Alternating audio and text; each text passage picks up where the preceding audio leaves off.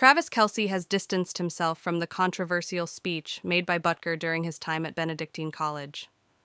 In a recent episode of his podcast, New Heights, Kelce expressed his disagreement with most of the points raised by Butker.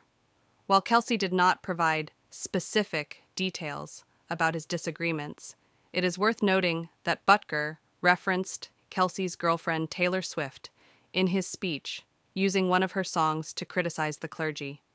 As Kelce is famously dating one of the world's wealthiest self-made women, he chose not to delve into the specifics of his disagreements with Butker.